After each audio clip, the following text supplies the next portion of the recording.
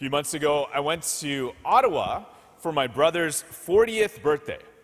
And so my parents, they wanted to treat us all, so they took us out to a Chinese buffet house. And I guess they figured, 400 dishes, 4,000 calories, it seemed fitting on this great occasion. And the best part was I got to be there with a bunch of my nephews. So much fun being there with them, but also a little disappointing. Right, this place had the deluxe lineup of everything you could hope for. Kung Pao chicken, all the classics, sweet and sour pork, dim sum, Peking duck, sushi, you name it. If you could imagine it, there it was in its most beautiful deep-fried form.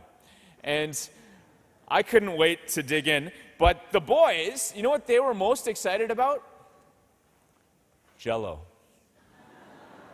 Seriously, some of them went back for multiple servings of Jell-O. And by the end of lunch, I was ready to explode, but we're heading out the door, and these guys, they noticed the cotton candy machine, and so they begged their mom for some cotton candy, and she capitulated, so, of course, a little bit more sugar. I thought to myself, instead of spring rolls, they went for cotton candy. Instead of all-you-can-eat shrimp, they opted for all-you-can-eat Jell-O. They didn't see the big picture, right? They didn't understand that the whole point. So you go to these places to consume, set a record for the number of rich, delectable calories you can consume in one sitting.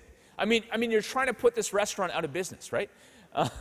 But they're too young to possibly understand the point of it all. Well, today, as I said at the beginning, is the Feast of Corpus Christi, the great solemnity of the most holy body and blood of Christ. And in a way, we celebrate this every single Sunday. We're celebrating this mystery of the body and blood of Christ every single time we come to it. In fact, every single day, if you want, Mass is happening.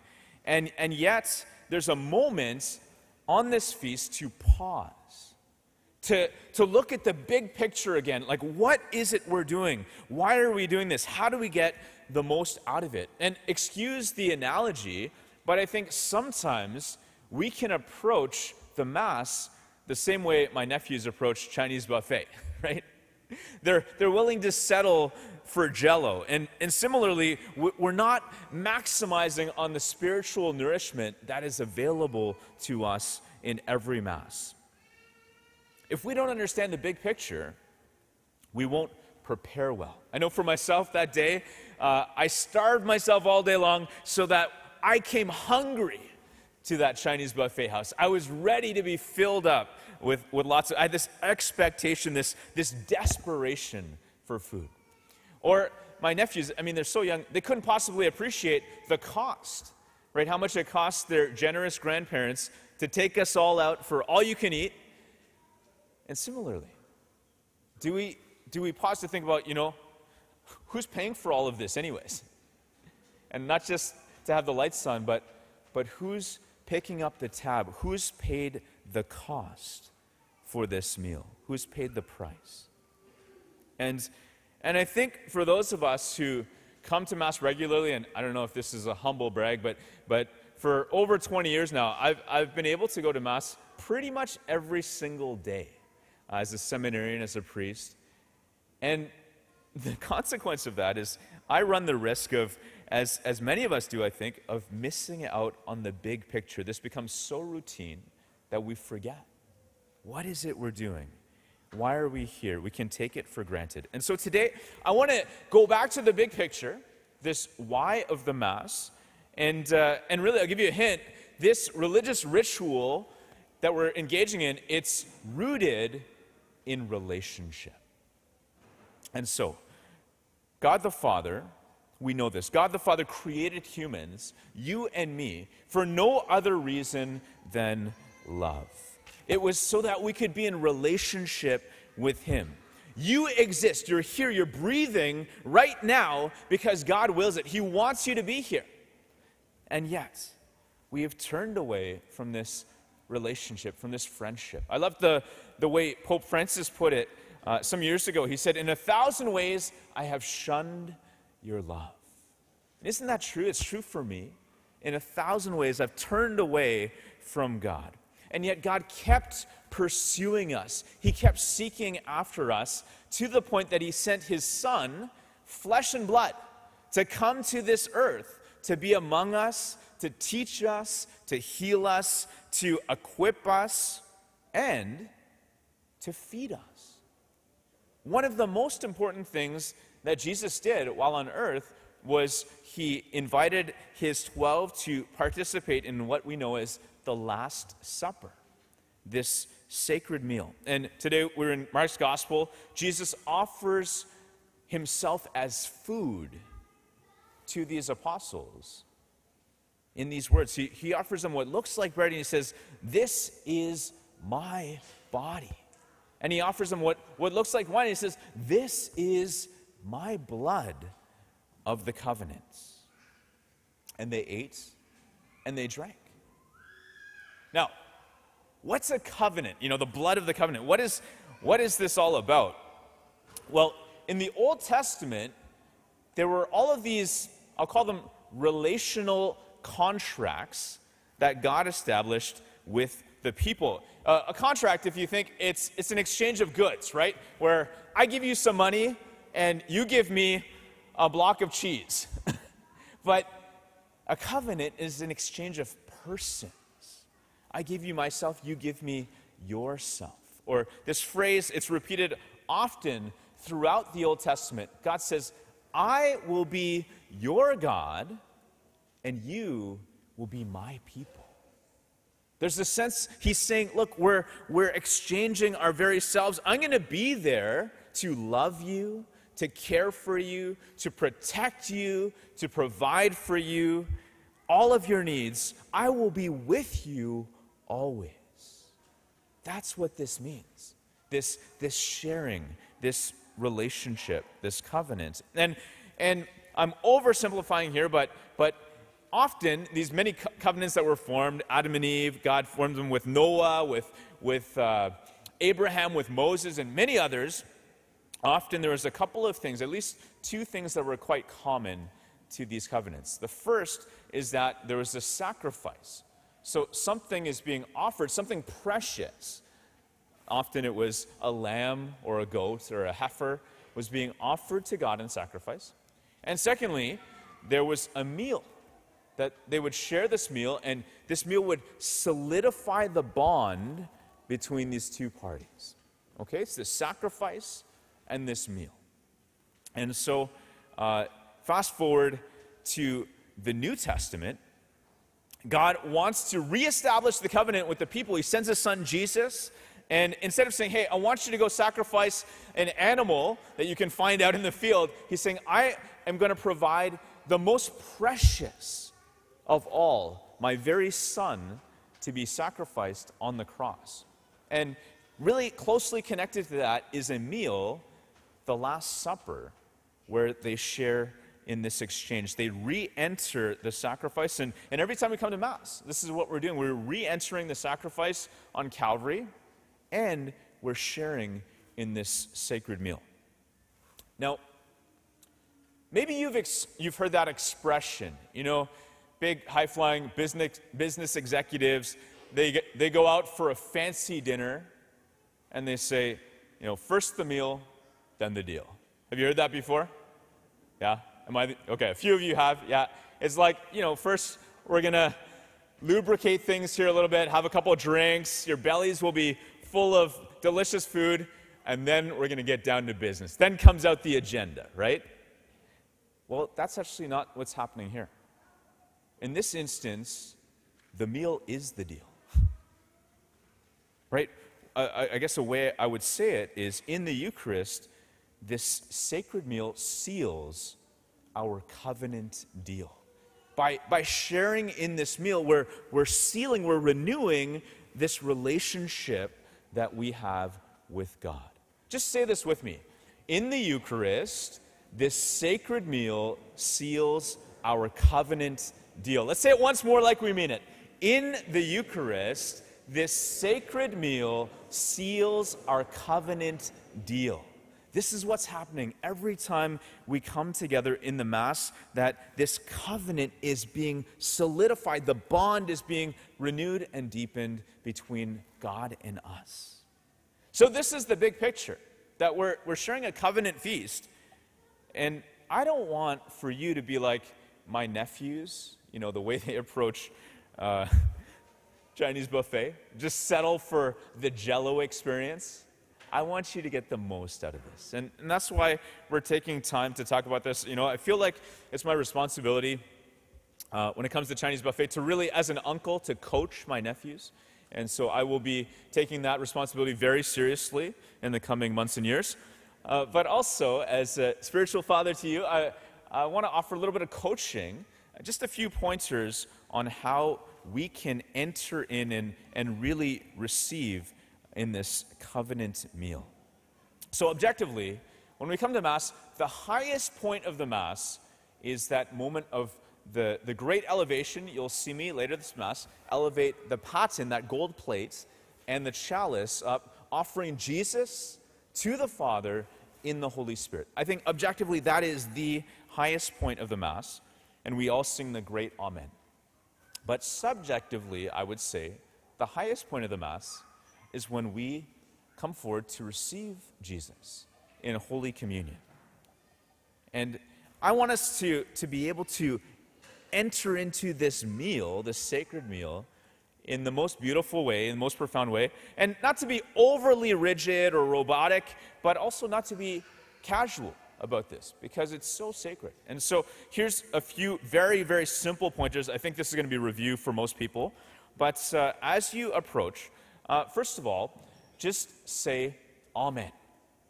Amen. As the priest or the extraordinary minister of Holy Communion offers you the host, just say Amen. Look them in the eye. Clearly, what that means is, I believe. Secondly, you can receive on either the tongue or on the hand. If you receive on the tongue, just open your mouth wide and stick your tongue out. Really help us out here. I mean, sometimes people want to receive on the tongue. I know I'm not trying to be overly, but it's hard to get in there. And I don't always have the best aim. I don't want to miss, right? It's just too reverent a moment. So help us out. You can also receive on the hand. And if you do, just extend your hands out, one on top of the other. Try to make your hands flat. Sometimes I see people do kind of like the lobster pincers or different things. But just kind of receive like that, and then consume right away. Consume the host. Put it in your mouth. Eat it before walking off. Okay? This is that moment where we're consuming, we're sharing in this sacred meal. Now, some of this, like to receive on the hand, we didn't just come up with this. This actually goes back to the 4th century, to one of those early church theologians named Cyril of Jerusalem. He said this: "In approaching, therefore, come not with your wrist extended or your fingers spread, but make your left hand a throne for your right, as for that which is to receive a king." So be thinking about that. This is a throne to receive Jesus, the King. And we often make this announcement. If you're not Catholic, and maybe there's people here today, you're not Catholic or not ready to receive, you can still come forward if you wish, and just cross your arms over your chest, and you will receive a blessing. Because what we're doing, we're renewing. It's a sacrament of initiation. We're renewing this initiation. We're renewing this covenant where somebody has said, yes, I choose to be Catholic. And so we don't want to presume something prematurely of people. Now, I'm kind of in teaching mode here, so bear with me. There's one other issue I'd like to address. Over the last little while, I've had people come up to me and say something to the effect of, "Oh, Father, when are we going to get the wine again? Father, when are we going to get the wine again?" And it's like, well, first of all, stop whining, okay? And secondly, Father, when are we going to get the wine again? The answer to that question is never. Because we've never distributed wine at this church or any Catholic church, and we never will. However, as of this Sunday, we will be distributing the precious blood. once again. So the chalice containing the precious blood, and I don't want to be nitpicky, but I think our language really matters here because that is what we are partaking in. This blood of the covenant, this blood that renews our relationship with God. And I want to just quote from the Catechism that is trying to express what's happening here. In the most blessed sacrament of the Eucharist, the body and blood together with the soul and divinity. So just think about that. God, his divinity of our Lord Jesus Christ, and therefore the whole Christ, is truly, really, and substantially contained. So in a single fragment of the host, the whole Christ, his body, his blood, together with his soul and divinity, in a single drop of the precious blood, the whole Christ is present, his body, his blood, together with his soul and divinity. And so actually, as of today, you don't have to come forward to receive communion under both kinds, both the host and the chalice. You're free to do so.